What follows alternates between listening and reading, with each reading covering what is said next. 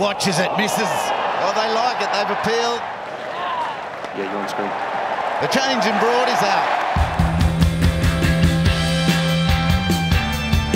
Stuart Broad's dismissal, he didn't seem to think he was out, and most of the Australians didn't really appeal. What did you make of that?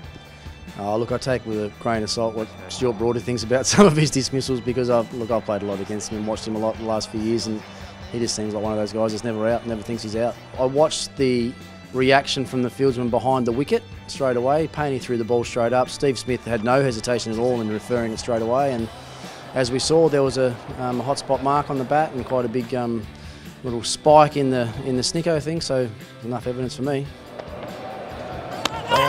Do you talk us through the Tim Payne dismissal of Moeen Ali from your point of view?